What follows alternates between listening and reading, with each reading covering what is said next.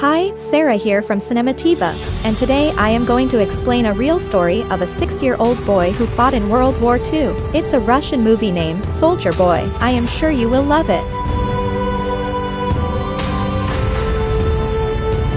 The movie begins in Russia, where a family of 3 is relaxing by a river. Sergei Alyoshkov, the youngest, brags to his elder brother and mother about being on top of a tree, when suddenly, German fighter jets fly overhead. The mother directs her children to quickly hide in the bushes, but the 6-year-old keeps insisting on striking the jet with a slingshot. To everyone's surprise, he hits the jets and blows them to pieces. But when he looks around, he notices that his family has vanished. Sergei awakens terrified from his dream and calls out to his mother. Just then, someone knocks on his door. He runs towards it, assuming it is his mother, but a neighbor woman comes in panicked. She thanks God for keeping him alive and informs him that his mother and brother have died. The little boy doesn't understand what she's saying and wants to stay in the house to wait for his mother. The woman tells him that the Germans have attacked them and that he should run away. Just then, some soldiers approach their home. The woman pushes Sergei to escape through the window, but she is killed before she can join him. The 6-year-old is now on his own, without family or friends. As Sergei manages to escape the house, he notices his entire neighborhood burning behind him. He calls for his mother in pain, and runs away from there. After a while of running, he finds himself in the middle of the woods. Because he is lost, the small child begins to call for his mother to come and get him. That night, he stays in the jungle. The next morning, we see him drinking water from a river as enemy soldiers approach. Sergei quickly hides inside a tree's roots, knowing they are dangerous. When a snake appears nearby, he is startled but does not utter a word or run away. Sergei is terrified of the soldiers rather than the snake. The soldiers eat by the river and go away. Sergei then takes their leftover food and consumes it for the night. However, by the end of the day, the little boy is exhausted. He hasn't eaten anything in 2 days and has been walking aimlessly. He stumbles as he limps but does not stop walking.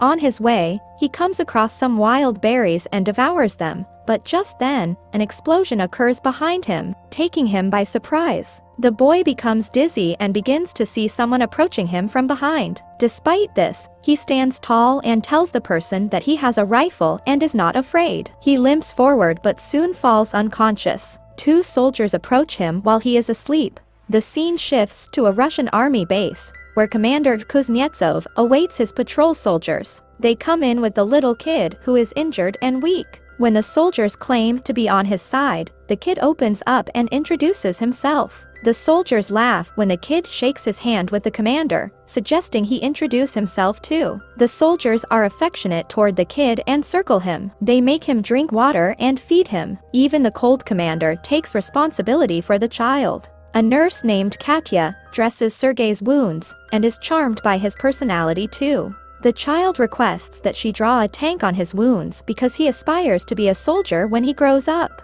Even the wounded soldiers talk to the child and feel better. Sergei is fascinated by the commander's gun and his badge. The commander, too, answers all of the little boy's questions and lets him play with his honorary pistol after removing the bullets. Sergei shows him the tank drawn on his stomach and brags about being a soldier himself. The boy is recovering quickly. The nurse Katya requests that the boy stay with the battalion, but the commander refuses, claiming that it will be unsafe. He wants to send Sergei to an orphanage. The soldiers spend all their free time with Sergei. Throughout the day, he is visited by many soldiers. They bring him food sent by their families from afar, and even let him play with their binoculars. One day, a soldier approaches the commander and requests that the boy stay with the battalion. The soldiers have grown a close connection with the kid, and think of him as their own. His presence lifts the burden of war from their shoulders. The commander, on the other hand, is adamant about sending the boy to an orphanage for his own safety. The next day, the enemies attack, injuring many soldiers. A vehicle arrives to transport Sergei to the orphanage. The commander breaks the news to the kid, and gives him a wooden honorary pistol as a gift. In turn, the boy hugs him, claiming that he is concerned for the commander's safety. The commander melts in his embrace and reconsiders his decision. He requests that Sergei remain with the soldiers as his son. That night, the soldiers look for little soldier clothes for the little boy. They are over the moon to have Sergei stay with them. The commander wakes Sergei up and hands him the clothes. He puts them on and runs around like a real soldier. The others begin to refer to him as their little soldier boy. While the child is running around, the Germans launch an air attack on the battalion. The soldiers quickly take Sergei to a safe location and fight the others. The number of injured soldiers is rapidly increasing. Sergei wants to contribute, so he brings water to thirsty soldiers. One of them asks him to read a letter sent by his family because he has a bandage over his eyes. The kid wishes to help but does not know how to read. He takes the letter and begins making up the contents, claiming that the soldier's cow is safe at home. When the soldier says he doesn't have a cow, the others encourage him to believe the story and laugh. He reads everyone else's letters in the same fashion and cheers them up. In the following scene, we see Katya and the commander talking. The two seem to be attracted to each other, but do not confess their feelings. Later, Sergei informs the commander that he is an orderly in the battalion and begins introducing himself as one. However, the boy witnesses one of the soldiers' stations being destroyed as a result of the attack. The commander teaches him to take his hat off to pay respect to the dead soldier. The next day, he insists on a mission from the commander and is assigned the task of distributing the letters among the soldiers. He completes his task efficiently and even makes the soldiers dance for him. The next day, Sergei ventures away from the base with his binoculars. When he notices someone's leg moving from inside a haystack while playing with it, he rushes back to the battalion and informs the soldiers of his discovery. The soldiers are skeptical, but they accompany the boy anyway. When they reach near the haystack, they are alerted to see two German spies hiding underneath.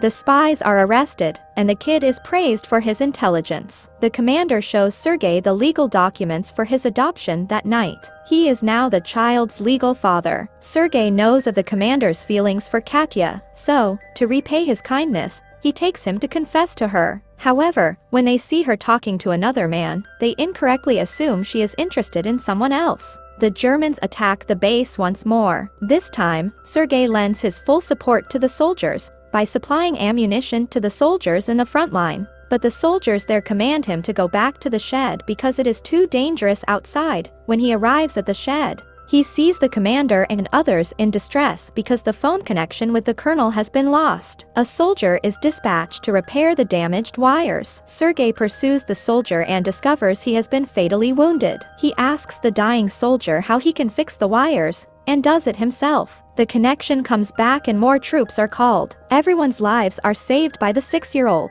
Later, we see the commander and Katya talking by the river. Finally, the commander confesses his feelings for her and asks her to be Sergei's mother. Katya is delighted, but before she can say anything, a soldier approaches them and hands the commander a letter stating that they have been ordered to leave the base. The next day, all of the soldiers, including Sergei, leave for their new base. However, on their way, they come across a minefield that blows off some of their vehicles. The commander is hurt while the group's orderly, who Sergei was close with, dies in the explosion. He cries and hugs the commander. They continue their journey to their new base while carrying the injured. When they finally arrive at the other base, they meet the commander's leader, the general. He, too, is impressed by the kid's ambition and congratulates the commander on having such a bright child. The following day, their division is awarded a guard's banner, and so is the boy. He promises to save his country when the general gives him his badge. One night, their base is brutally attacked, and the commander is trapped beneath the ruins. Sergei cries for his father and tries to save him. He calls the other soldiers, who finally bring the commander out. The next day, Sergei approaches an injured commander. His hands were injured while attempting to save the commander. The kid is now an inseparable part of the team. He doesn't have a family beside them, and moves wherever they go in the war. The movie ends as the regiment is seen moving to another base. A voice in the background tells us that he even fought in the Stalingrad battle and made it to Poland with the soldiers. He is now known as the world's youngest soldier, and the legendary story of his bravery has been shared with the entire world.